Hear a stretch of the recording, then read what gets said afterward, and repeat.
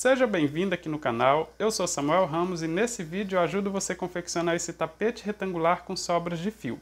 O meu tapete tem 42 cm de largura, 70 de comprimento e eu utilizei sobras de fio Barroco Maxcolor número 6 da Círculo. Nesses retângulos menores eu utilizei somente 10 gramas, nesse aqui da lateral que é um pouquinho maior foram 15 gramas de fio e nesse da ponta que eu utilizei um pouco mais foram apenas 20 gramas de fio.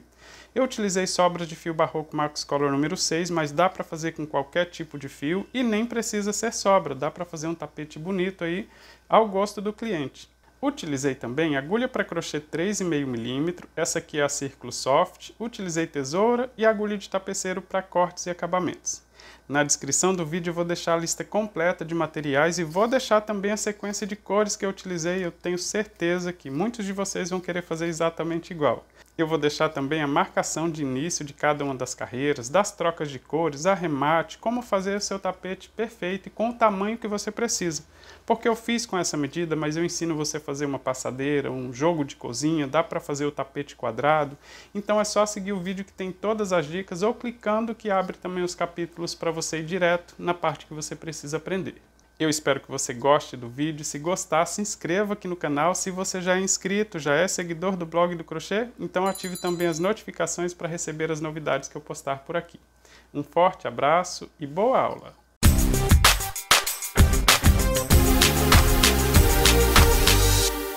Vou começar o trabalho posicionando o fio no dedo e deixando uma sobra suficiente para fazer o arremate. Vou introduzir a agulha debaixo do fio e vou girar a ponta da agulha no sentido horário para formar uma laçada. Vou segurar essa laçada e vou buscar o fio e passando na laçada já temos a primeira corrente sem precisar fazer nó. Agora eu vou completar um total de 6 correntes. 2, 3, 4, 5, 6 correntes. Essa quantidade de corrente já vai formar o primeiro bloco. Vou laçar o fio na agulha e vou contar da primeira corrente. Vou pular 2. 1, 2, vou na terceira corrente e vou fazer ponto alto. Aqui, tanto faz você pegar só um fio, pegar só o fio de trás. Eu gosto de pegar o fio do avesso, assim, olha. Os dois fios da corrente ficam na frente. Então, 1, 2, na terceira corrente, vou fazer ponto alto. As correntes que eu pulei, olha, já forma também um ponto alto. Vou laçar o fio na agulha, vou na próxima corrente e vou fazer ponto alto também.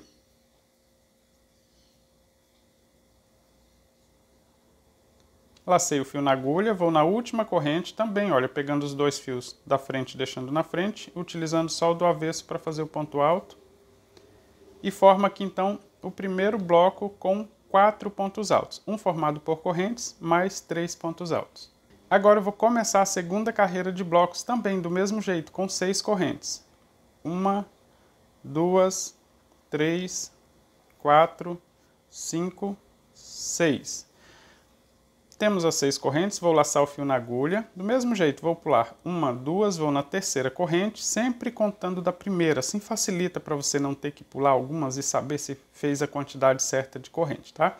Então, vou pular 1, 2, na terceira corrente, vou fazer ponto alto.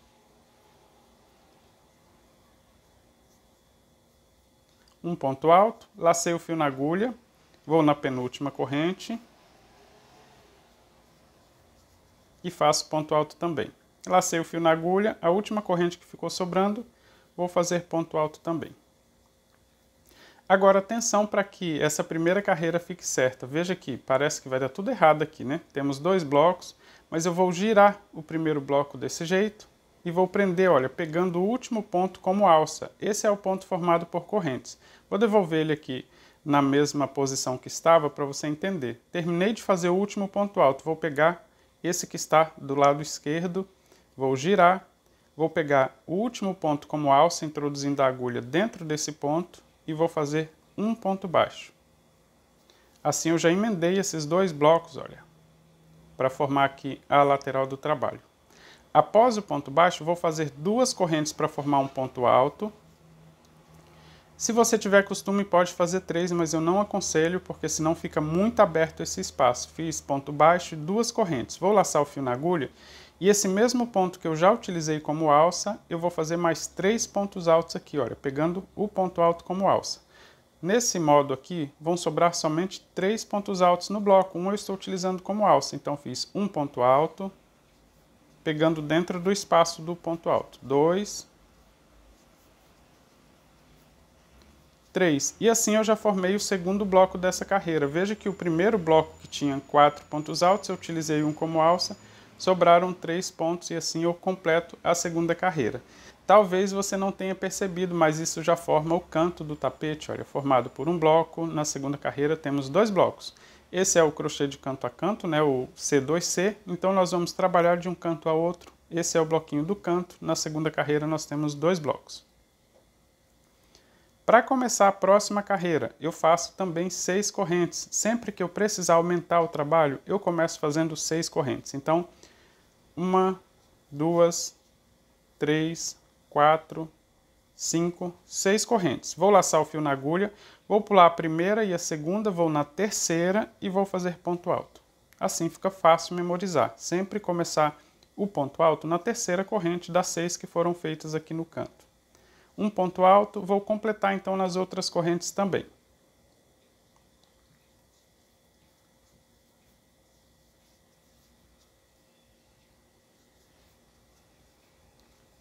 Completei novamente, olha, o bloco com 4 pontos altos, sendo um formado por correntes. E toda vez eu preciso pegar o trabalho aqui na mão esquerda e virar, para depois prender com ponto baixo. Sempre fazer esse mesmo movimento para depois prender com ponto baixo, olha, pegando o último dos 4 pontos altos como alça. Vou prender com ponto baixo e assim eu já formo o bloco na lateral e já fico na posição correta de continuar fazendo a carreira. Veja que agora nessa lateral nós temos 3 blocos. Após prender com ponto baixo, vou fazer 2 correntes. 1, 2 para completar a altura do ponto alto. Vou laçar o fio na agulha.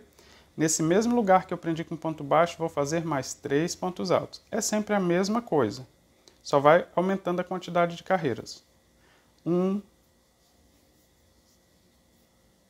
2, 3. Então, olha, contando com o ponto alto formado por ponto baixo mais correntes, nós temos aqui o bloco com 4 pontos. Só lembrar que toda vez um desses pontos vai servir como alça, então, na verdade, vão sobrar 3 pontos em cada bloco. Após fazer aqui os 3 pontos altos pegando o ponto alto como alça, eu vou no último ponto desse bloco que nós temos logo à frente, e utilizando ele como alça também, vou prender com ponto baixo. Após prender com ponto baixo, vou fazer 2 correntes, 1, 2 para completar a altura de um ponto alto, vou laçar o fio na agulha, pegando esse mesmo ponto como alça, vou completar o bloco fazendo mais 3 pontos altos. Então, 1, 2, 3. Fiz os 3 pontos altos e veja que agora o trabalho na terceira carreira nós já temos 3 blocos aqui formando a lateral, né, o canto do trabalho, olha, formando aqui uma lateral e a outra também com 3 blocos.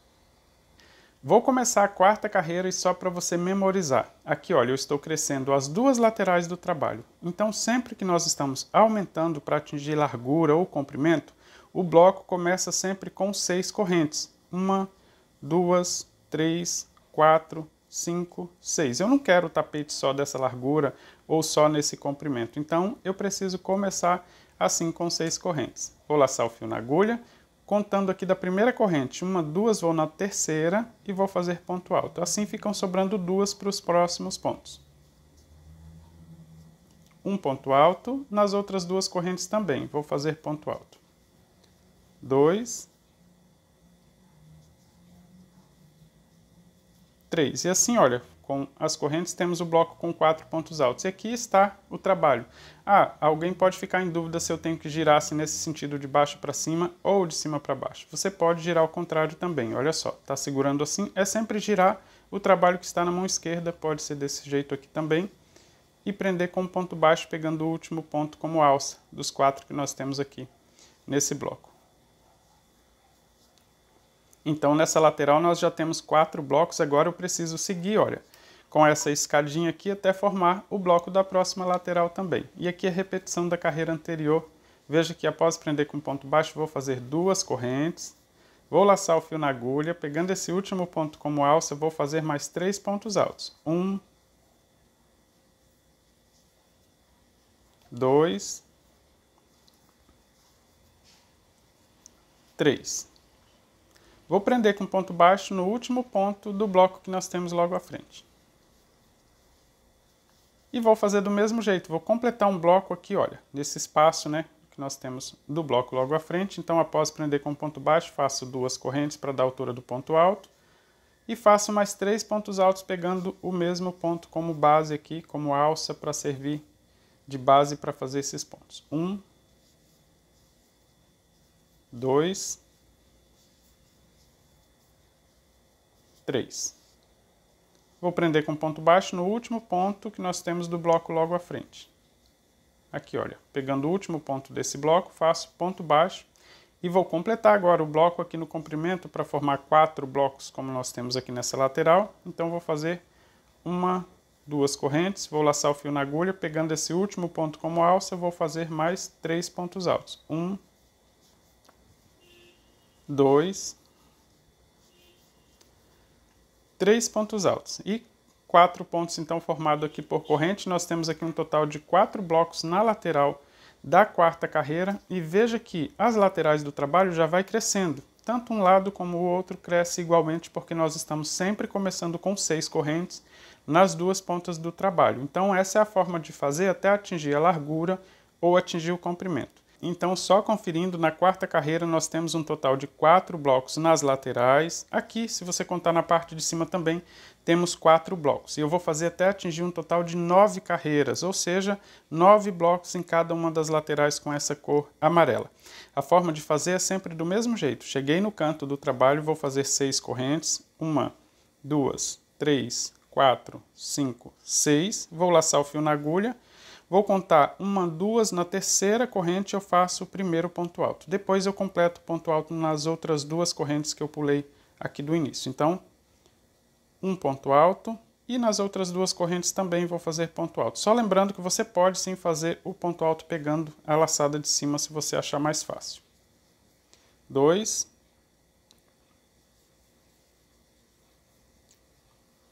3. Temos aqui o bloco, então é só girar o trabalho que está na mão e prender com ponto baixo no último ponto dos 4 que nós temos aqui formando o bloco. Assim não tem erro, todas as carreiras começam e terminam do mesmo jeito.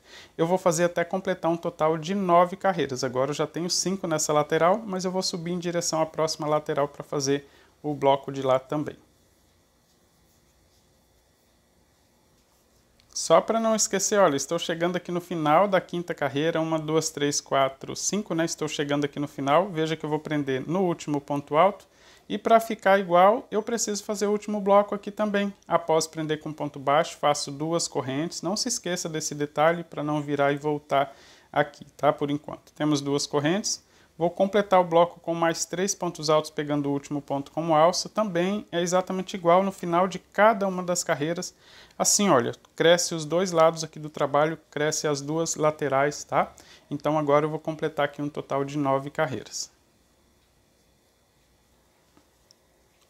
Já estou completando a 9ª carreira. Esse bloco aqui, olha, eu vou prender com ponto baixo, pegando o último ponto como alça. Vou fazer ponto baixo. Eu vou ensinar aqui um truque para você memorizar, para saber se precisa começar a próxima com 6 correntes ou não. Então veja que eu vou prender com ponto baixo. Toda vez que prender com ponto baixo, significa que eu preciso fazer 2 correntes. Então, 1, 2, tá? Para fazer aqui a altura do ponto alto. Vou laçar o fio na agulha e vou completar esse bloco com mais 3 pontos altos.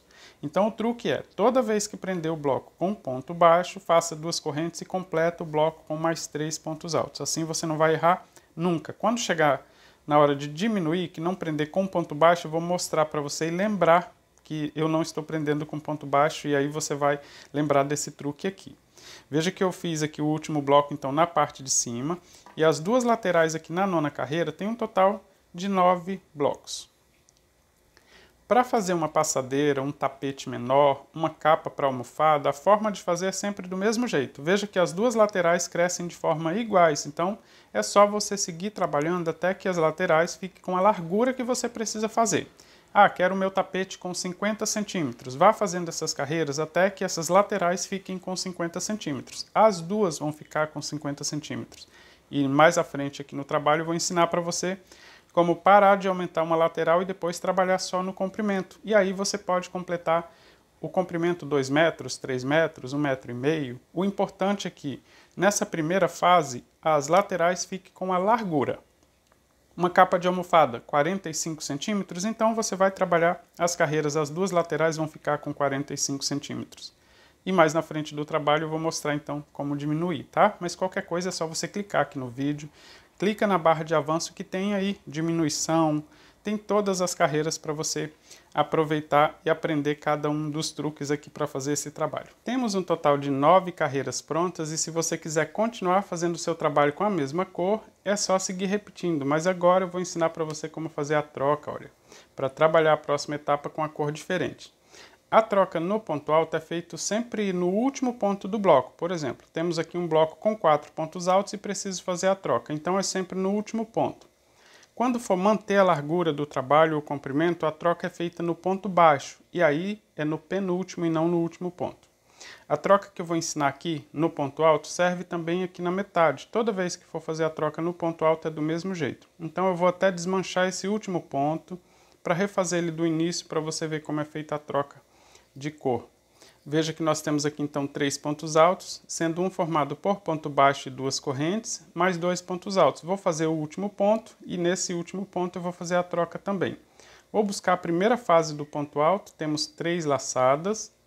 Vou buscar o fio e passar em 2 laçadas. É interessante deixar bem ajustada essa laçada, não alongar ela assim, para não ficar difícil manter o tamanho do ponto. Agora eu vou tirar a agulha da última laçada. Vou pegar o fio que vem do novelo, passar para frente entre as 2 laçadas e introduzir de volta a agulha na laçada. Agora eu posso trazer esse fio para frente e deixar ele assim. Temos as 2 laçadas aqui para finalizar então o último ponto. Vou pegar a cor que eu vou trabalhar a próxima etapa, deixar uma sobra suficiente para fazer o arremate. Vou posicionar no dedo e finalizar então o último ponto alto. Aqui eu consigo ajustar ainda um pouco esse ponto puxando os fios. E assim eu finalizo esse bloco deixando o fio que eu parei de trabalhar aqui na frente. Como eu não vou continuar trabalhando na próxima etapa com essa cor, eu vou até cortar esse fio para não ficar atrapalhando fazer a próxima etapa. Toda vez que eu termino então a lateral com ponto alto, eu preciso fazer 6 correntes para começar a próxima carreira. Então com essa cor diferente, eu vou fazer a mesma coisa, eu vou fazer 6 correntes para começar o próximo bloco. Mas para facilitar o arremate, eu vou trançar essa ponta de fio nessas 6 correntes. Então eu vou devolver ela para a mão direita passando abaixo da agulha e acima do fio que vem do novelo para fazer a primeira corrente. Aqui eu consigo ajustar, caso eu precise eu posso ajustar essa corrente depois. Vou devolver, olha, passando novamente de volta para fazer a segunda corrente. E vou trançando assim. Levo para um lado, faço a terceira corrente, devolvo para fazer a quarta corrente, prendendo esse fio. Veja que ele vai caminhando junto. Já temos 1, 2, 3, 4. Vou fazer a quinta corrente. Devolvo ele e faço a sexta corrente. Então, olha, temos 6 correntes e esse fio já ficou bem trançado aqui, ele não vai ficar soltando e facilita o arremate. Vou laçar o fio na agulha, o restante eu vou fazer do mesmo jeito que já fizemos nas carreiras anteriores. Vou pular 2 correntes, vou na terceira e vou pegar deixando os 2 fios aqui da corrente na frente. Pegando somente o fio do avesso, mas como nós temos o fio que foi trançado junto, eu vou pegar ele também junto para fazer. Olha, eu vou deixar os 2 fios na frente e atrás, na verdade, nós não temos somente um fio porque eu conduzi essa sobra de fio. Mas eu vou fazer os pontos altos do mesmo jeito. Olha, um ponto alto, vou na próxima corrente, eu só tomo cuidado de deixar os 2 fios da corrente assim na frente. 2.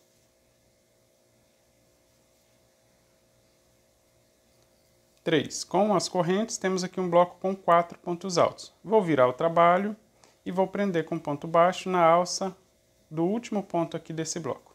Então já temos aqui o primeiro bloco da próxima carreira já com a cor diferente. Essa é a troca feita na lateral. Toda vez que fizer a troca na lateral do trabalho, sempre do mesmo jeito, que assim, olha, facilita que esse fio fica travado, fácil de fazer o arremate.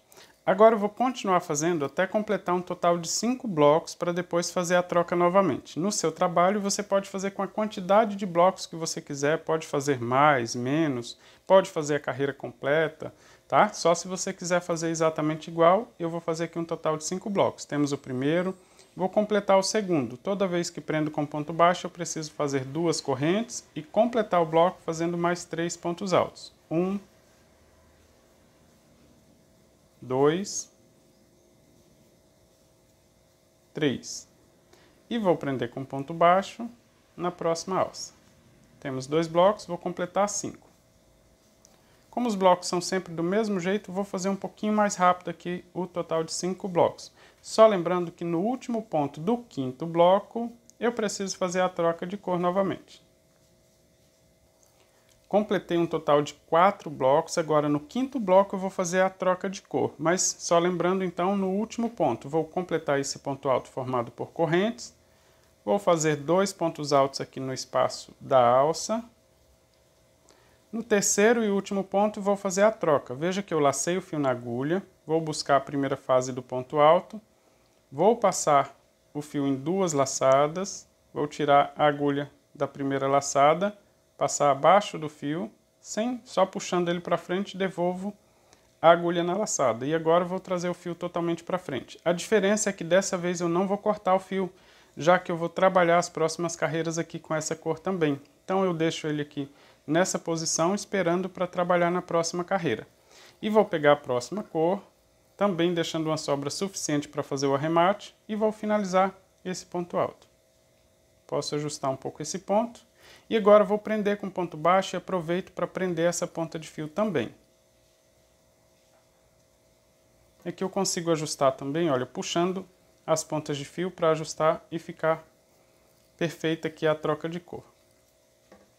Então veja que eu fiz a troca do mesmo jeito aqui da lateral. A diferença é que eu não preciso cortar o fio que eu estou fazendo aqui a troca, porque eu vou trabalhar um total de 5 carreiras, tá? Aqui eu cortei o amarelo, porque eu não vou trabalhar mais amarelo nas próximas carreiras.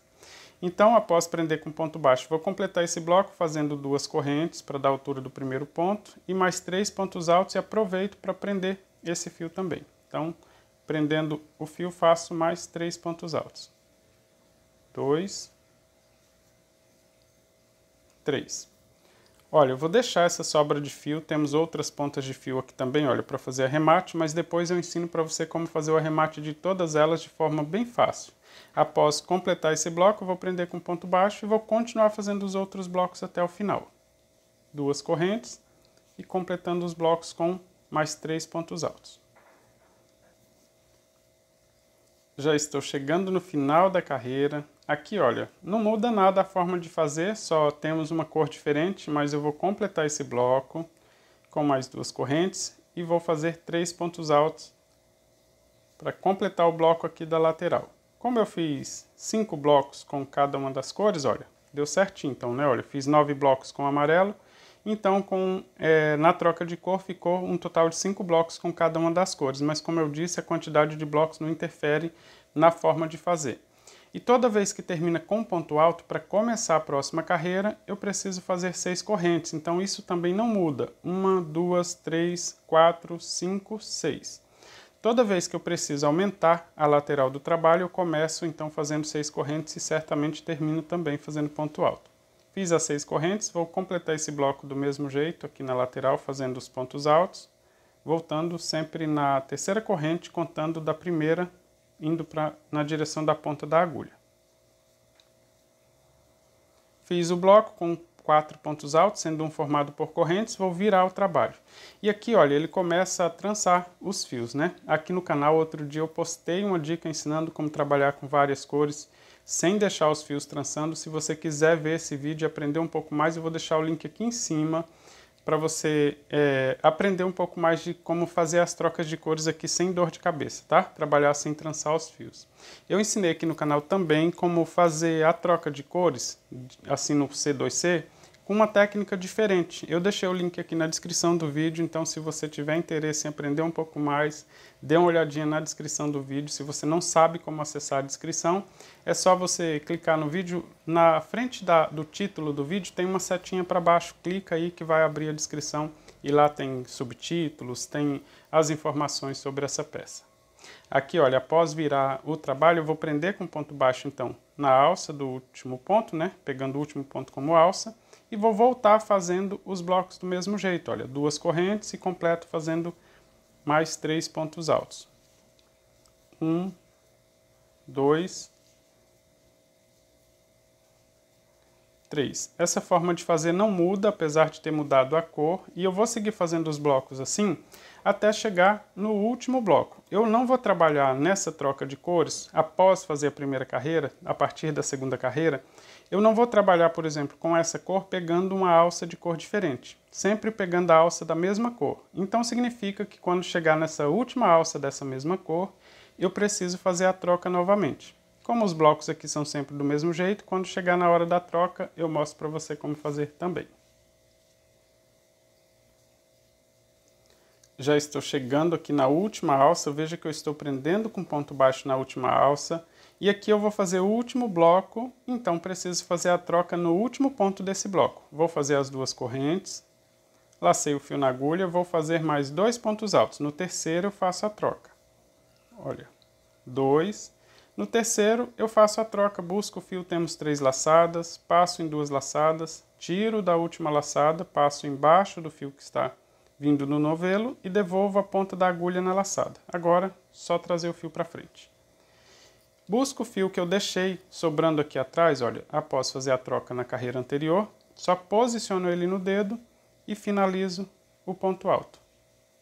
Dessa vez, olha, eu não prendo essa cor indo para lá, eu só preciso deixar ela na mesma cor. Então eu prendo com ponto baixo, olha, o rosa, prendendo aqui no rosa também, faço ponto baixo e a troca fica perfeita dos dois lados. Aqui na frente o fio já fica posicionado para fazer o próximo ponto, então quando eu trocar novamente de cor, ele vai só fazer esse alto do ponto alto. Aqui no avesso, olha, como fica aqui a troca.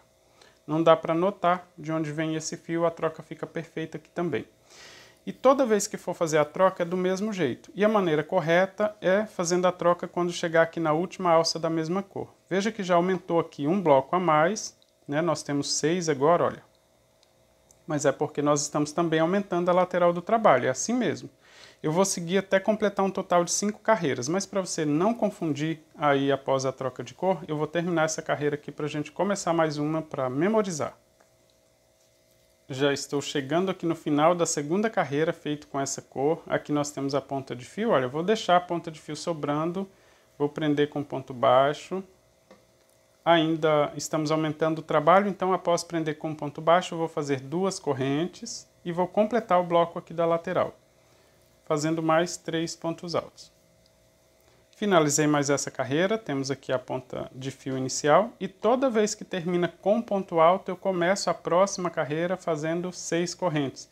Então agora, olha, 2, 3, 4, 5, 6, a forma de fazer o ponto alto aqui para completar o bloco é sempre do mesmo jeito, olha, voltando na terceira corrente, tudo igual. Vou virar o trabalho, vou completar um total de 5 carreiras. Toda vez que chegar aqui na última alça da mesma cor, eu vou fazer a troca igual fizemos aqui. Tá? Com esse último bloco.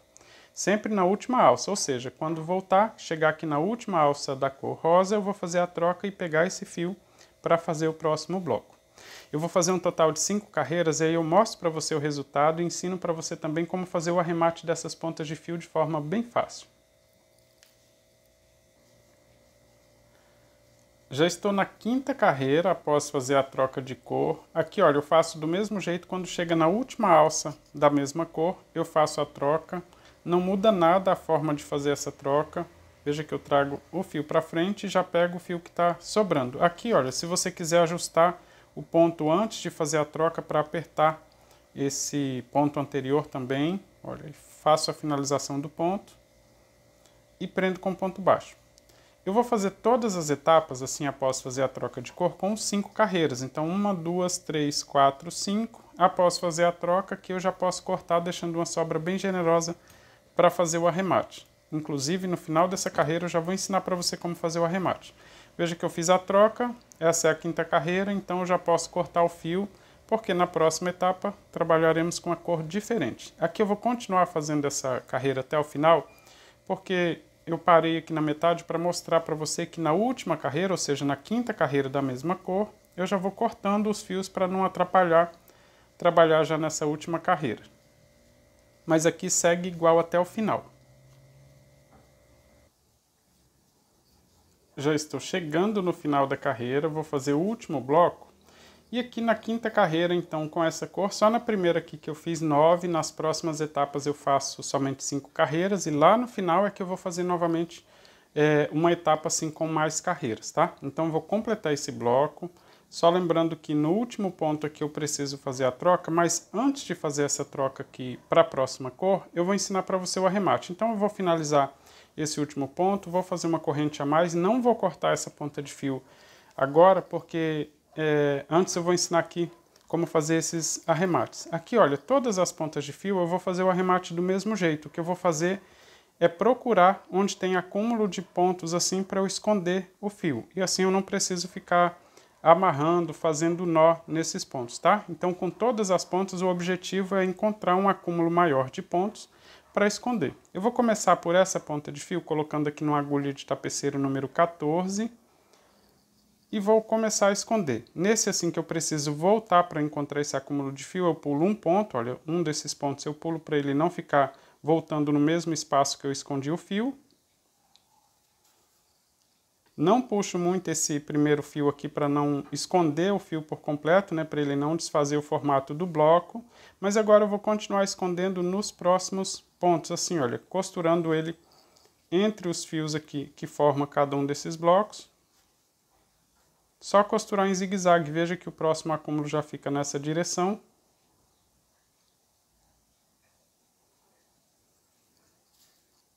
E eu vou fazer assim, escondendo o máximo possível antes de cortar a sobra.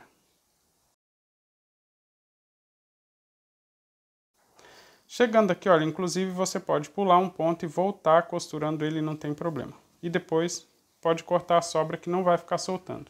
Lembra que quando a gente trocou a cor, nós prendemos com ponto baixo, então esse fio já está preso aqui com ponto baixo, e agora ele está fazendo todo esse zigue-zague aqui, então não vai ficar soltando aqui de forma fácil não. Se você quiser, pode colocar um pontinho de cola pano aqui também, que deixa mais seguro.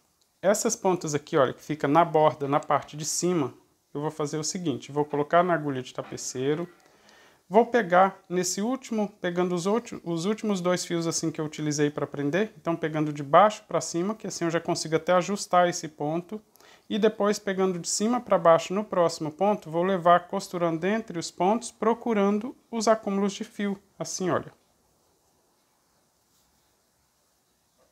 Agora já tenho então a direção dos acúmulos de fio para conduzir essa ponta dessa sobra de fio aqui, olha, só costurando em zigue-zague, onde nós temos os acúmulos de pontos.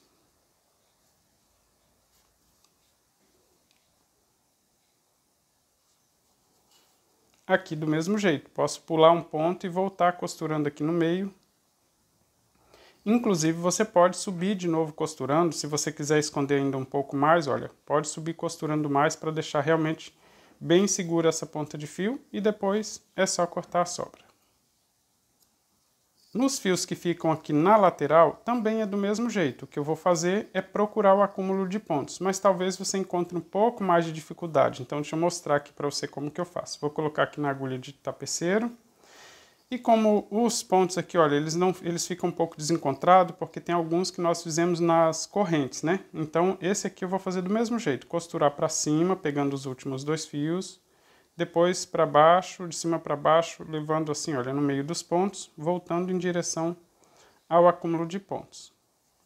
Só que esse acúmulo de pontos aqui da lateral, esses pontos foram feitos nas correntes, mas não tem problema, é só costurar pegando assim, olha, de forma que ele não apareça nem de um lado nem do outro, no meio dos pontos, costurando assim no meio dos pontos, olha, a agulha não fica aparecendo nem de um lado nem do outro. E assim você consegue esconder ele aqui também. Vou continuar costurando, porque logo à frente nós encontramos esse acúmulo de pontos, então agora que eu posso começar a fazer o zigue-zague para esconder.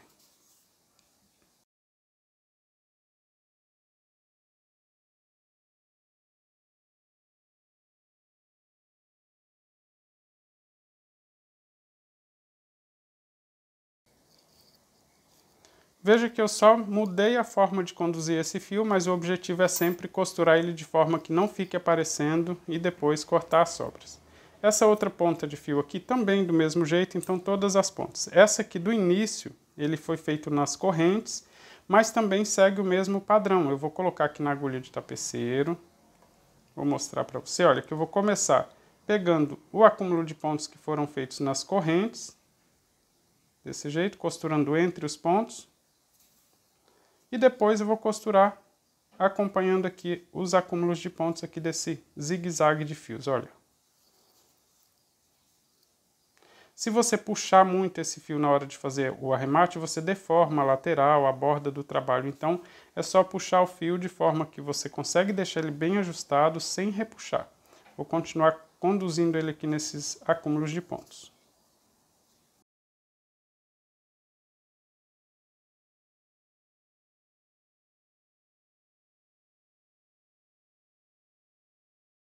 Agora eu vou esconder essa ponta de fio aqui, mas é exatamente igual aos outros.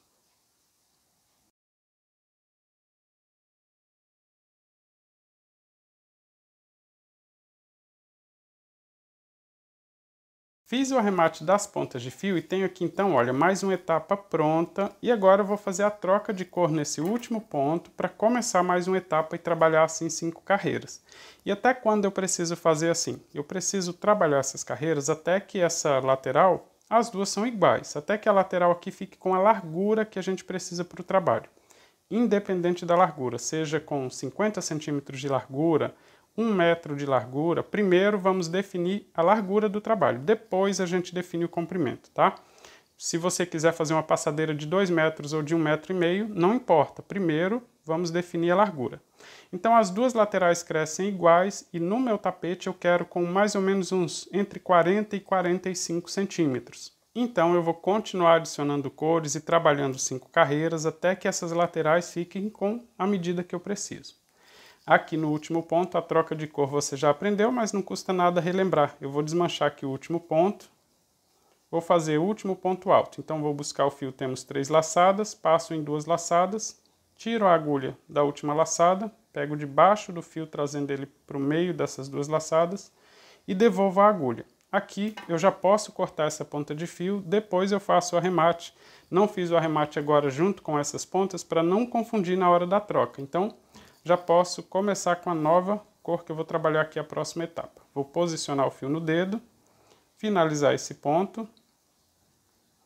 Como terminamos aqui com ponto alto, eu começo fazendo as 6 correntes, lembra? E aí eu continuo trançando essa ponta de fio para aproveitar e auxiliar aqui na hora do arremate. Então, uma corrente, devolvo o fio, faço a segunda, passo o fio para o outro lado, faço a terceira, devolvo o fio para esse lado, sempre abaixo da agulha.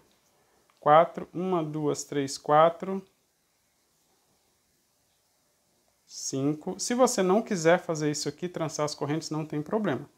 Troca a cor, faça 6 correntes, depois você faz o arremate das pontas de fio. Lacei o fio na agulha, vou fazer os 3 pontos altos, pulo 1, 2, vou na terceira corrente e vou começar a fazer ponto alto.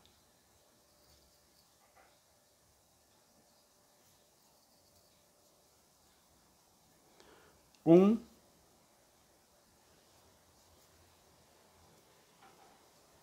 2, 3. Após fazer esses pontos altos aqui, olha, se você achar que essa primeira corrente ficou muito solta, você pode puxar, segura todos os fios aqui, todos os pontos, e puxa essa ponta de fio que ele ajusta aqui também essa última corrente, tá? E eu nunca escondo essa ponta de fio de cor diferente na cor que eu vou trabalhar para não ficar aparecendo uma cor conduzida na outra. Então eu sempre deixo ela solta na mesma cor para depois eu esconder ela aqui na mesma cor. E aqui eu vou fazer do mesmo jeito, olha, eu fiz um bloco, vou virar o trabalho, não vou prender essa ponta de fio aqui nessa próxima cor, vou deixar as duas pontas de fio soltas, vou prender com ponto baixo e vou completar um total de 5 blocos, não importa onde eu começo no tapete, eu sempre vou adicionar 5 blocos com cada cor. Então fiz o primeiro, vou completar 5. Como eles são do mesmo jeito, eu faço a troca no 5º bloco e vou mostrar para você, olha. Vou continuar fazendo blocos aqui do mesmo jeito que fizemos na etapa anterior.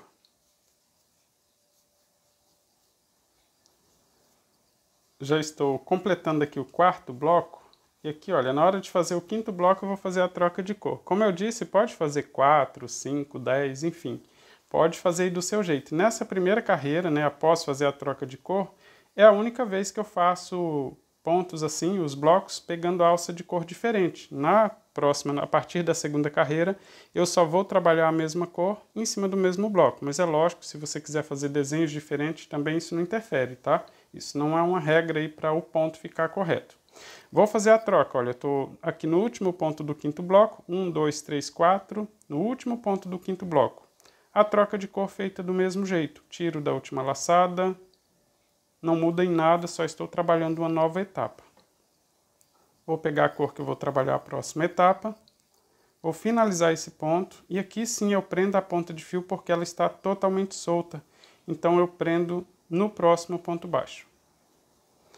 Ajusto bem esse ponto, posso puxar as duas pontas de fio para ajustar, e aqui eu escondo essa ponta de fio com a mesma cor. Aqui eu não escondi, olha, para não ficar conduzindo esse fio lá para frente, assim, deixando uma sobra de fio aparecendo aqui no avesso. Mas aqui não, logo em seguida, após fazer a troca de cor, você pode conduzir essa mesma cor. Fiz duas correntes, vou fazer o primeiro bloco já escondendo essa ponta de fio. Logo após esse primeiro bloco, eu já posso deixar essa ponta de fio aqui e continuar para completar um total de 5 blocos. Temos o primeiro, vou fazer 5 blocos e fazer a troca novamente. Já estou completando um total de 5 blocos, então aqui no último ponto alto vou fazer a troca mais uma vez. Olha, 1, 2, 3, 4, vou tirar aqui da última laçada, trazer o fio para frente, devolver a agulha na laçada e trazer o fio totalmente para frente. E vou adicionar a próxima cor. E eu vou fazendo isso até terminar, sempre adicionando 5 blocos e no final terminar adicionando só 3 blocos, 4, não importa, mas eu sempre começo fazendo 5 blocos e até o final. Só se faltar só 2 casinhas lá para completar a quantidade de blocos, é que eu vou completar com a mesma cor. 1 ou 2. Se faltar 3, por exemplo, eu já adiciono uma cor diferente. Mas isso só vai acontecer quando a gente começar a diminuir aqui o trabalho para fechar, né? Para manter a largura. Mas enquanto está aumentando, vai dar certinho se você fizer igual. Sempre que adicionar uma cor diferente, vai dar um total de 5 blocos. Eu vou completar essa carreira aqui já com essa cor diferente, para eu mostrar para você o resultado.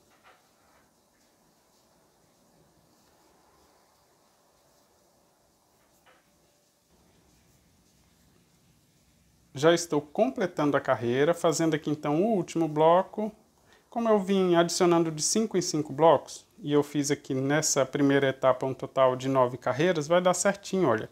5 blocos, 5 mais 5, e assim ele fica bem harmônico, mas não tem problema se você fizer uma quantidade diferente. Então vou completar aqui o último bloco.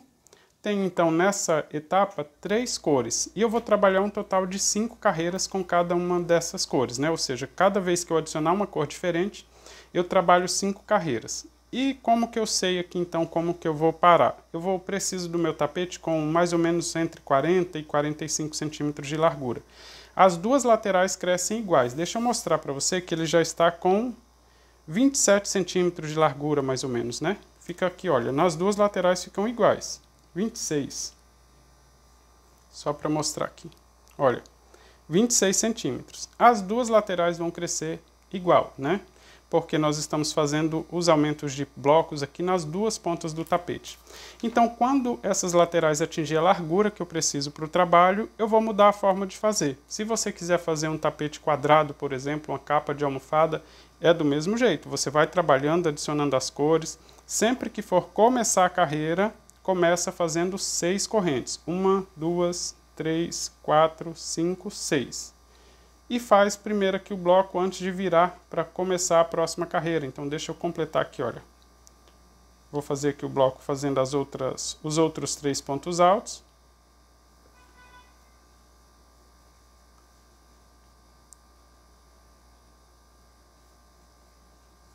Vou virar o trabalho e vou continuar fazendo a próxima carreira, então, prendendo com ponto baixo. Veja que ele já vai aumentar. Deixa eu medir aqui agora para você ver que voltando, deixa eu fazer mais um bloco para você conseguir visualizar melhor aqui. Fiz 2 correntes, vou fazer rapidinho aqui o bloco, porque é repetição. Você já sabe fazer esses blocos aqui com mais 3 pontos altos, né? Só para definir exatamente que eu estou começando a segunda carreira com essa cor, então estou voltando já fazendo essa carreira. Agora eu vou medir para você ver que nessa lateral, olha, como eu comecei ainda não finalizei essa carreira, já ficou com mais de 26 centímetros. já temos aqui, olha, 28 centímetros. Então eu vou fazendo carreiras assim até que fique com a largura que eu preciso. Como você viu então, 5 carreiras com essa cor, vou fazer a troca e vou adicionar novas cores. Ele vai aumentando também a quantidade. Nessa etapa nós estamos com 3 cores. Provavelmente na próxima vez que eu adicionar aqui uma nova etapa de cor, teremos 4 cores e depois 5. E cada vez que eu for aumentando a largura, vai aumentando também a quantidade de cores, a menos que você faça uma quantidade maior de blocos aqui antes de fazer a troca.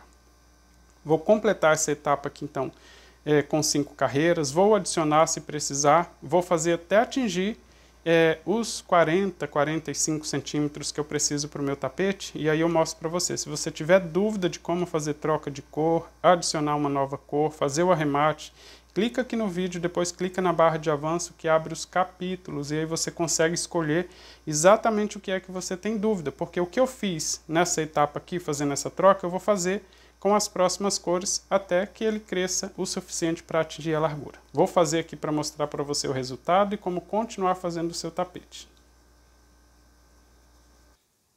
Já estou finalizando mais uma etapa. O meu trabalho já está atingindo a largura que eu preciso. Deixa eu mostrar para você, olha, que eu fiz aqui o último bloco, mas eu já aproveitei e fiz até o arremate das pontas de fio, porque é exatamente igual que nós já aprendemos nas etapas anteriores. Eu só troquei de cor, vim adicionando de 5 em 5 blocos e fiz 5 carreiras. E aí, olha, fiz aqui, mas completei, né, aquela etapa e fiz mais uma.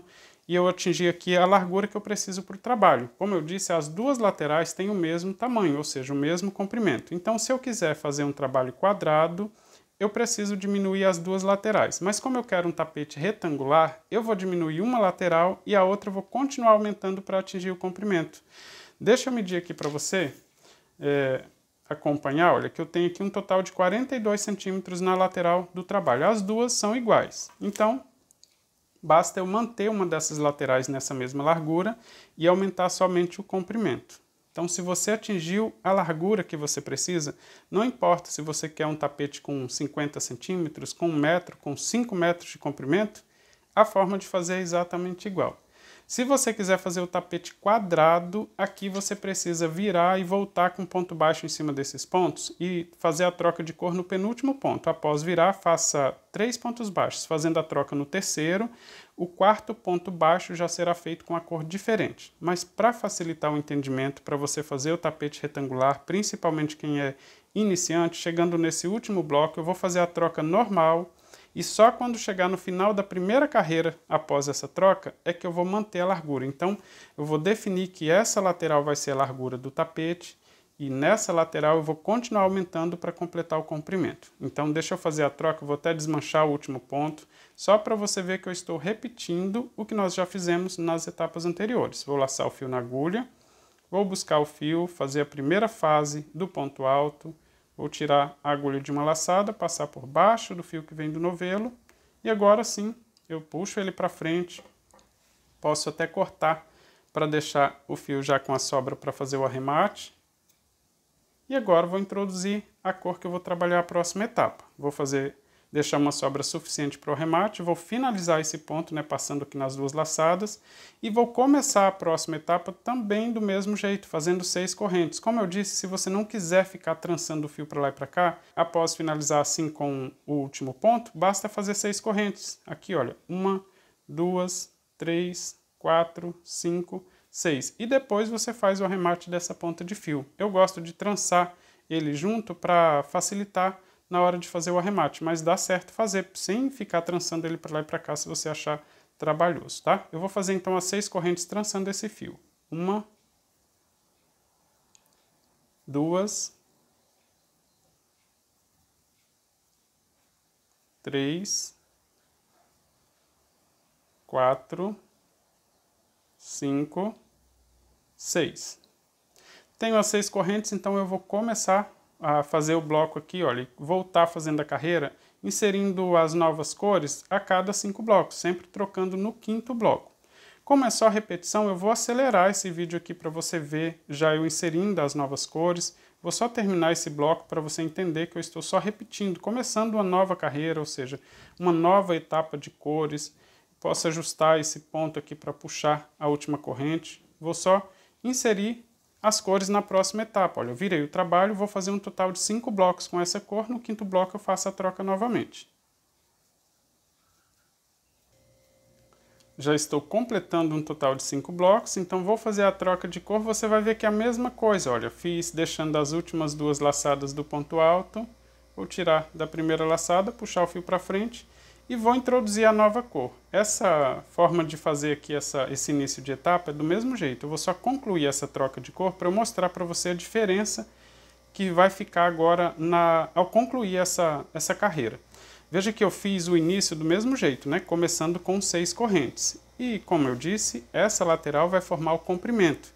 Então, nessa lateral eu já tenho mais do que 42 centímetros. Vou medir de novo aqui para você ver que eu já tenho aqui, olha, um total de 44 centímetros. E ela vai continuar aumentando. E eu preciso continuar nessa lateral, começando assim com 6 correntes, até formar o comprimento que eu preciso. Então, se eu quero o tapete com 1 metro, com 2 metros, eu vou continuar fazendo desse lado aqui do tapete do mesmo jeito que nós aprendemos aqui nas etapas anteriores.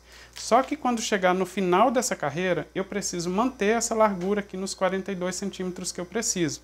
Então, quando chegar no último bloco, eu vou fazer ponto baixíssimo nessa alça aqui, não fazer um bloco, porque se eu fizer um bloco, ele vai aumentar um pouco mais nessa largura. Então, quando eu for concluir o bloco que eu fizer nessa alça, ou seja, na penúltima alça, quando eu for fazer aqui o último ponto, eu preciso finalizar com um ponto baixíssimo. Aí a gente introduz aqui uma nova regra, tá? Mas até chegar lá no final dessa carreira, eu vou continuar assim, inserindo 5 blocos com cada uma das cores, fazendo a troca. E a lógica aqui eu vou deixar mais ou menos assim, olha, porque com 5 blocos fica mais ou menos metade, né? Como se fosse um tijolinho, assim. Então, se você fez com uma quantidade diferente de pontos, tenta manter um padrão assim, inserindo para que fique desencontrado aqui, olha, veja que fica desencontrado as cores para dar esse efeito, tá? Eu vou inserir aqui cores até chegar no final para mostrar para você então como manter a largura do trabalho. Já estou chegando no final da carreira aqui, olha, eu vou prender na penúltima alça, ou seja, a última alça é a que fica na ponta do bloco, né? Então, vou prender na penúltima alça. E agora sim eu vou precisar fazer, quando completar esse bloco, fazer de uma forma diferente. Só mostrar que eu estou finalizando a carreira, mas até aqui eu fiz exatamente igual às carreiras anteriores. Ou seja, comecei fazendo 6 correntes, fui inserindo aqui as cores a cada 5 blocos. Agora nessa carreira nós já temos aqui um total de 5 cores. E após prender com ponto baixo na penúltima alça, isso é importante, não espere para a última. Na penúltima eu prendi com ponto baixo, vou fazer 2 correntes. Vou completar esse bloco fazendo mais 3 pontos altos. 1, 2, 3. Quando chega então na hora de prender na última alça, eu não vou fazer ponto baixo, eu vou fazer ponto baixíssimo. E aí a regra muda. Lembra que se eu prender com ponto baixo, eu preciso fazer 2 correntes e completar o bloco com mais 3 pontos altos. Mas se eu finalizar com ponto baixíssimo, então olha, eu vou contar as 2 correntes, vou introduzir a agulha assim de cima para baixo, pegando na segunda corrente, e vou fazer ponto baixíssimo. Quando finaliza com ponto baixíssimo, eu preciso virar o trabalho e fazer mais 4 pontos baixos, tá? Então, fiz ponto baixíssimo, vou virar o trabalho, deixando o fio assim, olha, eu viro nessa posição para deixar o fio embaixo da agulha, vou virar aqui o trabalho. E vou fazer 4 pontos baixos. Porém, se você quiser fazer a troca de cor, digamos, vou trabalhar só uma carreira ou só 2, você precisa fazer a troca no terceiro ponto. Como não é o caso, eu vou fazer 5 carreiras, então eu vou fazer os 4 pontos baixos. Os 3 primeiros em cima dos pontos altos que nós temos aqui, olha, dentro dessa alça. Então faço 1, 2, 3, o quarto ponto baixo eu pego o último ponto assim como alça, pegando aqui entre os pontos, pegando ele como alça, faço o ponto baixo. E aqui, se você prestar atenção, olha, quando eu faço o ponto baixo pegando como alça, então eu vou fazer 2 correntes e completar o bloco com mais 3 pontos altos pegando no mesmo lugar, nesse ponto como alça. Vou fazer 1, 2,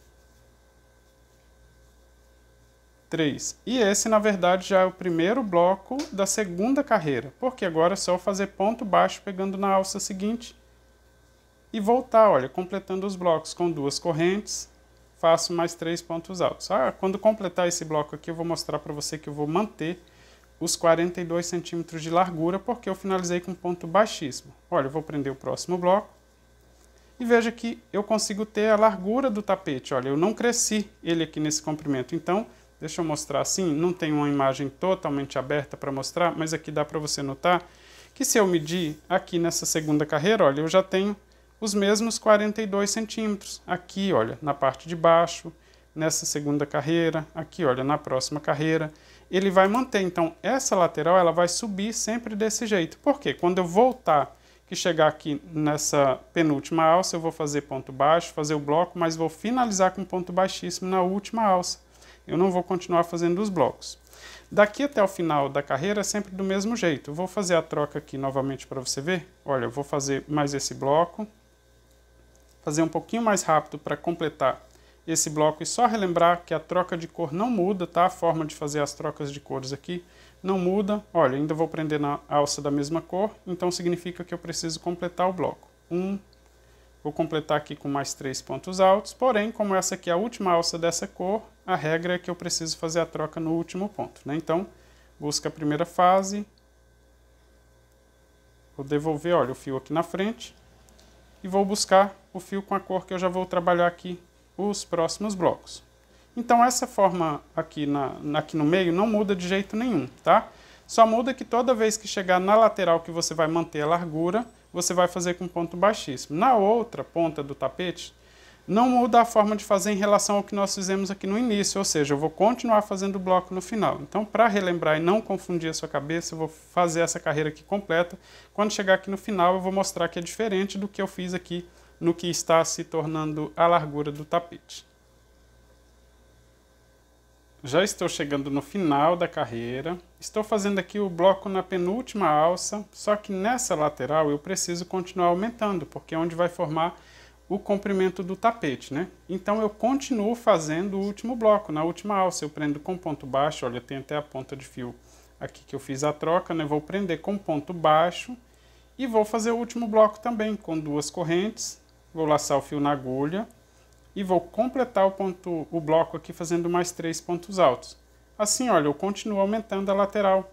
E até quando eu preciso fazer isso? Até atingir o comprimento que você precisa. Ou seja, nessa lateral, veja que já aumentaram aqui 2 blocos com essa cor. Eu tinha somente 42 centímetros, né? Vou mostrar para você que agora já está com 45 centímetros, olha essa lateral. A outra não, se mantém nos 42 centímetros, né? Olha, eu finalizei e comecei de forma diferente, então ele mantém essa largura aqui dos 42 centímetros e vai continuar aumentando essa lateral só com 42 centímetros. Então aqui, olha, já que eu finalizei fazendo ponto alto, eu preciso começar a carreira com 6 correntes, ou seja, para continuar aumentando essa lateral, né? 2, 3, 4, 5, 6 e volto na terceira corrente e faço o bloco. Vou completar esse bloco aqui, ou seja, começar essa próxima carreira para explicar aqui para você que quer fazer uma passadeira, um tapete menor para pia, para completar um jogo de cozinha, como que faz o tapete menor, como que faz o tapete maior. Vou explicar aqui, olha. Comecei então fazendo as 6 correntes, completando o bloco, vou virar o trabalho e voltar fazendo a carreira normal, até o final. Veja que já aumentou ainda mais, né? Eu já fiz mais um bloco nessa lateral. E se eu continuar fazendo esse início e final de carreira nessa lateral desse jeito, ele vai sempre crescendo. Então, se você quiser fazer um tapete com 1,5 m, é só continuar fazendo essa lateral do mesmo jeito até que ela atinja 1,5 m. Se eu quero fazer com 2 metros, do mesmo jeito, até que essa lateral fique com 2 metros. Se quiser com 70 centímetros. Então é só continuar finalizando e começando a carreira assim com 6 correntes, né? Até atingir 70 centímetros. Só muda o outro lado onde eu não quero que ele cresça de tamanho, que ele mantenha a largura aqui, eu vou fazer finalizando com ponto baixíssimo.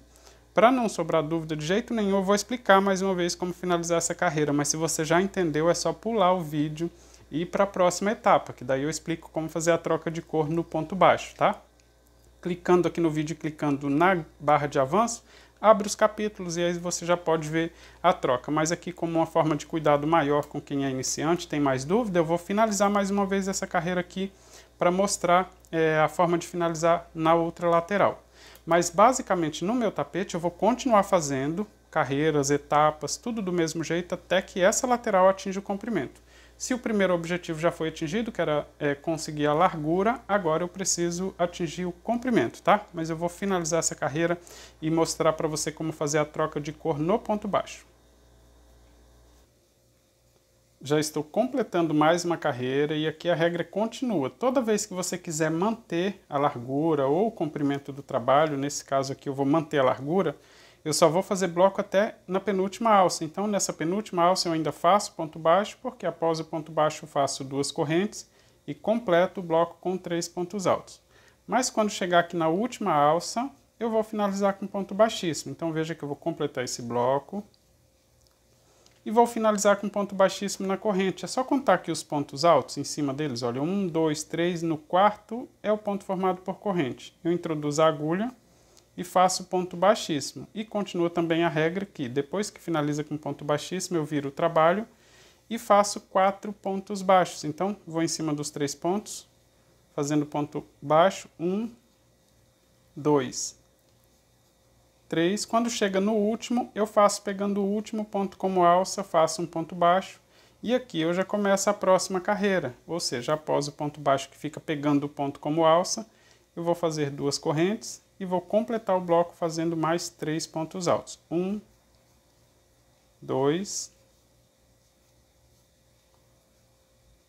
3. E prendo com um ponto baixo. E eu vou continuar fazendo assim até completar um total de 5 carreiras. Veja que eu tenho aqui 1, 2, 3, 4. Então, quando eu completar as 5 carreiras, eu vou fazer a troca. Mas veja que ele vai mantendo aqui a largura do tapete, olha. Do mesmo jeitinho, né, que eu tenho aqui na ponta, ele vai manter essa largura. E aí, quando completar aqui as 5 carreiras, eu mostro para você como fazer a troca aqui no ponto baixo, nessa lateral, para manter também a mesma largura, trocando de cor, né? Na outra ponta aqui do tapete, quando chega aqui no final da outra carreira, você vai continuar fazendo o bloco e depois começando com 6 correntes, para continuar aumentando, porque o objetivo aqui é que essa lateral atinja o comprimento, tá? Então eu vou fazer aqui para completar 5 carreiras e mostrar para você como fazer a troca de cor nessa lateral. Já estou completando mais uma etapa. Como eu prometi para vocês, eu fiz as 5 carreiras com cada cor, né, com essas cores nessa etapa. Aproveitei e fiz os arremates das pontas de fios também. Então, olha, a forma que eu fiz aqui é exatamente igual, mostrei para vocês na etapa anterior. E dessa vez a gente vai aprender como fazer a troca de cor aqui nessa lateral onde está diminuindo. Tenho aqui então o último bloco com 4 pontos altos e agora eu preciso finalizar com ponto baixíssimo aqui, olha, exatamente igual fizemos nas carreiras anteriores. E após finalizar com ponto baixíssimo, eu vou virar o trabalho e fazer 4 pontos baixos. Mas como eu vou fazer a troca, no terceiro ponto eu já preciso fazer a troca de cor e no quarto ponto eu já faço então com a cor diferente. Então fiz o ponto baixíssimo, vou virar o trabalho. Vou fazer 2 pontos baixos completos. Olha, no próximo ponto, faço um ponto baixo. No próximo também. No terceiro ponto baixo, eu vou buscar o fio e ficar só com 2 laçadas. Vou tirar a primeira laçada da agulha. Vou pegar o fio que vem do novelo e trazer para frente. E devolver a agulha na laçada. Eu consigo ajustar essa última laçada para ficar bem apertado aqui esse terceiro ponto baixo. Agora eu vou completar o terceiro ponto baixo com a cor que eu vou trabalhar na próxima etapa. Deixo uma sobra suficiente para fazer o arremate e finalizo o terceiro ponto baixo. Aqui, olha, eu consigo ajustar esse ponto para não ficar muito solto. Vou passar esse fio entre a agulha e o fio que vem do novelo. E agora eu vou fazer o quarto ponto baixo pegando o último ponto como alça. Vou mostrar para você aqui na lateral, deixa eu ajustar aqui esse ponto, que após virar, eu fiz os 4 pontos baixos, veja só. 1, 2, fiz a troca no terceiro, o quarto ponto já fiz com a cor diferente. Isso garante que o próximo bloco fique perfeito, né? Todos os pontos iguaizinhos. Esse fio que eu vou deixar de trabalhar, eu já vou cortar deixando uma sobra generosa para fazer o arremate depois. E agora eu já começo então a trabalhar com a cor diferente. Após o ponto baixo, eu preciso fazer 2 correntes para dar a altura do primeiro ponto alto. Então eu vou continuar escondendo esse fio, olha, trago ele para frente entre a agulha e o fio que vem do novelo, faço a primeira corrente. Devolvo ele na mesma posição, faço a segunda corrente. Isso para já garantir que esse ponto aqui, olha, esse fio já fique bem firme e pronto para só conduzir ele depois e esconder as sobras. Agora eu vou completar esse bloco fazendo mais 3 pontos altos aqui no mesmo lugar. 1, 2, 3. Toda vez que eu faço a troca de cor, eu começo fazendo um total de 5 blocos com a mesma cor. Então eu vou seguir, olha, nos próximos blocos, só prendendo com ponto baixo, vou completar 5 blocos. No quinto, eu faço a troca de cor novamente.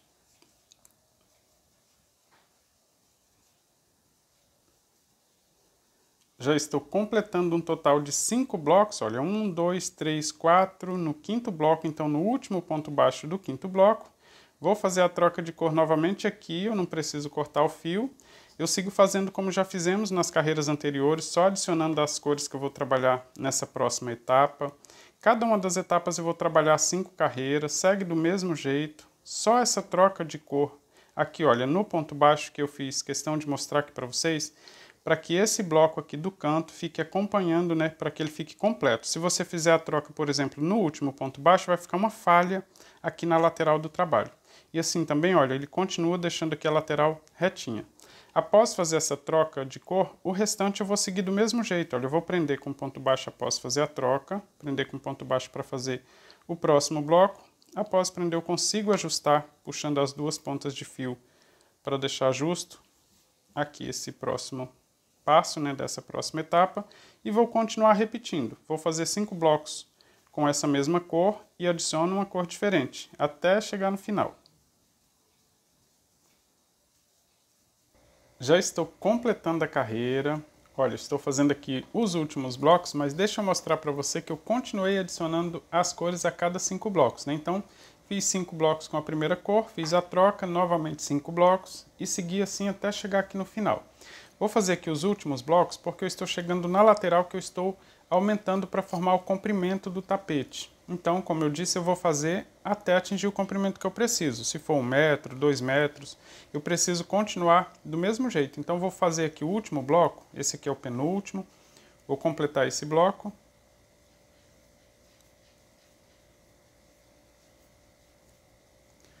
E nessa lateral, eu vou continuar finalizando com ponto baixo e não ponto baixíssimo. E vou fazer o bloco aqui na ponta, nessa última alça, faço o bloco do mesmo jeito. Então, faço 2 correntes. E completo o bloco fazendo mais 3 pontos altos.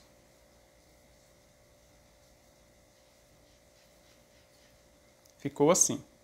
Como você pode ver, nesse final eu tenho somente 4 blocos com essa cor, mas isso não interfere em nada. O importante aqui é manter esses blocos sempre assim, como se fosse um tijolo na metade, né, da emenda aqui na etapa anterior, tá? Então, independente da quantidade que finalizar, eu sempre começo assim com 5 blocos ou tentando manter a metade assim do desenho. Então, tanto faz, o importante é tentar manter a metade do desenho.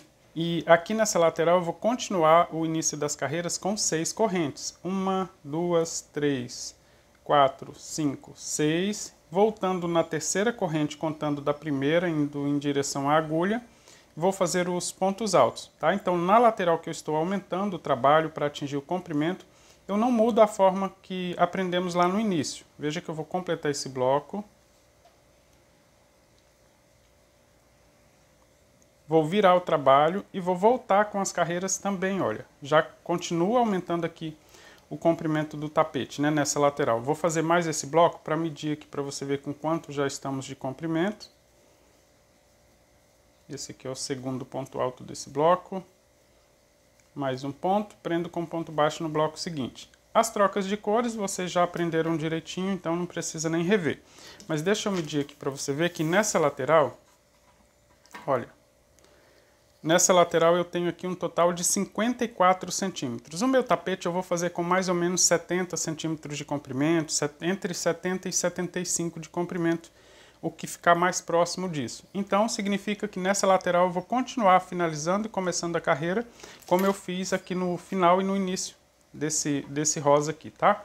Na outra lateral eu vou continuar finalizando como fizemos aqui no azul. E na hora das trocas de cores também, como fizemos aqui entre o azul e o cinza. E eu vou seguir fazendo até atingir o comprimento. Eu acredito que mais essa etapa completa, né, 5 carreiras com essa cor e mais outra etapa de cores com mais 5 carreiras, eu consigo atingir o comprimento. Mas independente do comprimento que você for fazer, a forma de fazer é igual, tá? O que nós já fizemos até aqui nessas últimas carreiras. Então, se você tiver dúvida, clique aqui no vídeo. Não esqueça de acessar os capítulos que tem clicando na barra de avanço para você sanar suas dúvidas. E eu vou seguir fazendo o meu até atingir mais ou menos entre 70 e 75 centímetros de comprimento e volto para mostrar para você como fechar o tapete, porque ele está ficando assim na diagonal. Essa lateral vai atingir os 70 centímetros e essa aqui não. E aí eu vou ensinar como atingir os 70 centímetros nessa lateral também. Vou completar então o comprimento e volto para mostrar para você como continuar fazendo o seu tapete.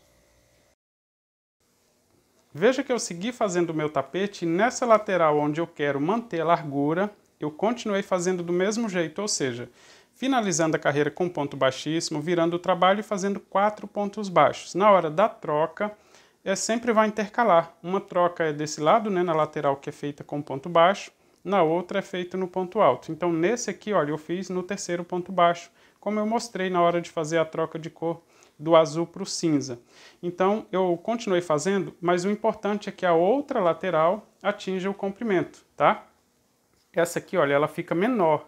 A outra lateral é que precisa atingir o comprimento. E no meu tapete já atingiu o comprimento que eu preciso. Eu não sei com quantos metros você fez o seu tapete, mas se você quiser fazer ele maior, o meu aqui vai ficar com mais ou menos 70, 72 centímetros. Se você quiser maior, é só continuar fazendo aqui a lateral como fizemos anteriormente, ou seja, fazer o bloco em cima da última alça. Quando eu quero parar de aumentar o comprimento, ou seja, eu quero que ele fique com esse comprimento, ou seja, com o comprimento que está aqui a lateral maior. Então eu vou finalizar com ponto baixíssimo nessa lateral também. Vou fazer aqui as 2 correntes, vou completar fazendo mais 3 pontos altos. 1, 2, 3, e agora é hora de fazer desse lado exatamente igual estamos fazendo na outra lateral, ou seja, fazendo ponto baixíssimo aqui na segunda corrente, nessa laçada aqui, nessa alça que forma esse último ponto, faço ponto baixíssimo, viro o trabalho e vou fazer 4 pontos baixos, sendo 3 em cima dos pontos altos e 1 pegando já o ponto como alça. Então, só repetir o que nós fizemos na outra lateral. 1 ponto baixo, 2, 3, o 4º ponto baixo eu faço pegando o ponto como alça. Então, olha, agora já tenho o comprimento do tapete vai se manter nesse tamanho.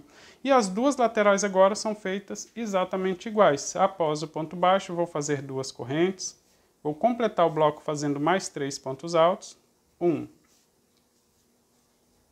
2, 3, prendo com ponto baixo na próxima alça. Olha, veja que agora eu já tenho 3 blocos aqui no comprimento do tapete e ele vai permanecer com esse mesmo comprimento de onde chegou essa lateral, agora ele vai começar a fechar. Deixa eu mostrar aqui numa imagem mais aberta para você ver que ele vai agora manter esse comprimento e nessa lateral também nós vamos continuar finalizando do mesmo jeito, com ponto baixíssimo, virando o trabalho e fazendo 4 pontos baixos.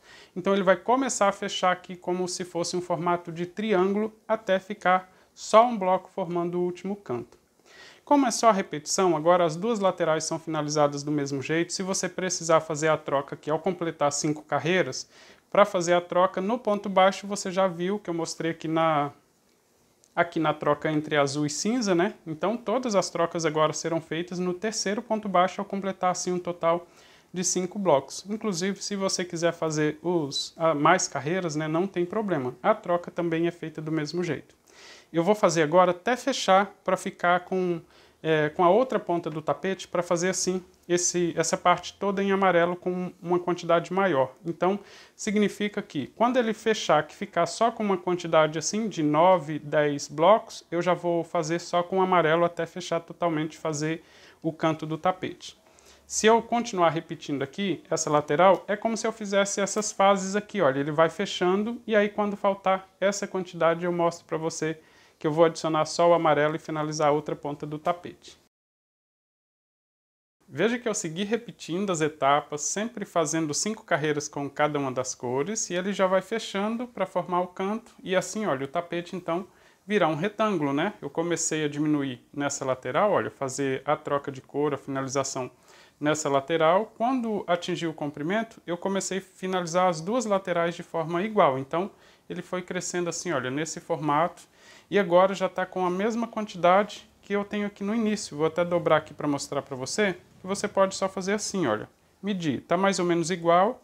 Então agora eu vou completar o restante com amarelo para ficar igual a esse início do tapete. Então veja que eu fiz aqui essa última carreira e eu vou fazer a troca no terceiro ponto baixo. Então eu finalizei essa carreira com ponto baixíssimo, vou refazer esse último bloco para você ver que eu estou finalizando essa carreira.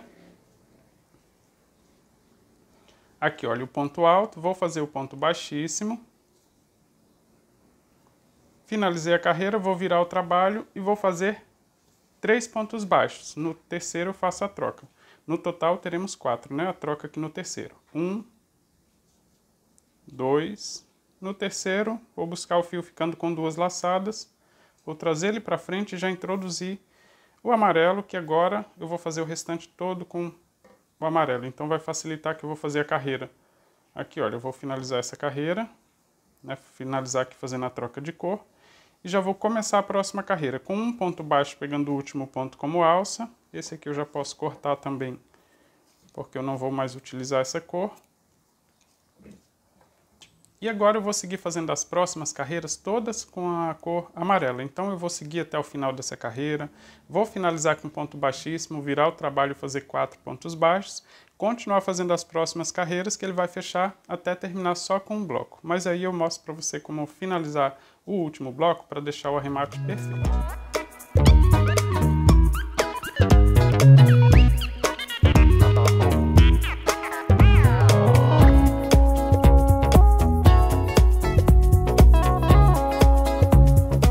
Já estou chegando no final do tapete, nas duas laterais fazendo sempre do mesmo jeito, finalizando assim com ponto baixíssimo, virando o trabalho, fazendo 4 pontos baixos e voltando na próxima carreira. Nessa próxima já termina só com um bloco. Então, olha, ele forma o retângulo completo, né? Nós começamos em um canto e estamos terminando no outro, por isso o nome é crochê de canto a canto. Então, olha, eu vou fazer aqui o último bloco e ele vai fechar aqui o retângulo, completando aqui só um bloco que falta para formar o canto do tapete. Então, vou completar aqui o último bloco fazendo 2 correntes.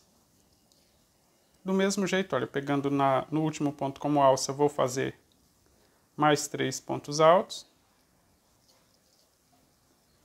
Vou finalizar com ponto baixíssimo. E aqui não termina o tapete ainda, senão, olha, o canto fica arredondado, tá vendo? Então, vou continuar, vou virar o trabalho, vou fazer os 4 pontos baixos. Como eu não preciso fazer troca de cor e nem tem mais bloco aqui para fazer, o último ponto eu vou fazer pegando na corrente, mas assim eu completo essa lateral aqui também para deixar ela retinha, igual às outras, olha. Vou fazer 2, 3... O último, dessa vez, eu não vou pegar ele como alça, porque eu não vou fazer outro bloco. Então, eu vou fazer pegando assim, olha, como se eu fosse finalizar com ponto baixíssimo, mas vou fazer ponto baixo. Assim, ele forma o canto completo. Deixa eu até ajustar essa laçada aqui que ficou maior. Vou apertar, deixar ela bem justa na agulha e vou fazer o último ponto baixo. Após esse ponto baixo, vou fazer uma corrente. Agora, eu vou deixar aqui uma sobra suficiente para fazer o arremate. Vou cortar. Vou passar a corrente totalmente para travar ele com essa correntinha e formar o canto do tapete. Agora eu vou fazer o arremate com agulha de tapeceiro para esconder essa ponta e também, olha, completar esse cantinho que fica sobrando após essa corrente. Coloquei o fio na agulha, vou pegar, olha, assim, no modo que terminou, pegando na outra lateral, pegando os 2 fiozinhos aqui da próxima corrente, vou pegar o fio, trazer para esse lado. Vou passar dentro da última corrente e passar dentro dos próximos pontos, assim, olha, já escondendo ele, trazendo ele para o acúmulo de fios, desse jeito. Quando puxar aqui, não puxe totalmente assim para repuxar a ponta aqui e deixar ela arredondada, tá? Só puxar o suficiente para fazer essa última corrente, mas deixar o canto do tapete certo também. E agora sim, olha, eu tenho o canto do tapete e eu vou esconder essa sobra de fio, como já fizemos com as pontas de fio no início do trabalho, né? Inclusive as outras pontas aqui, olha, já até fiz o arremate. Aqui eu vou só esconder essas pontas também.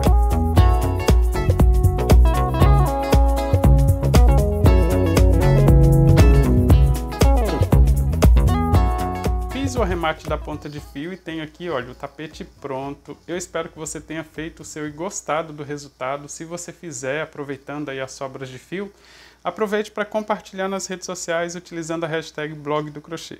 Eu espero você então no próximo vídeo. Um forte abraço!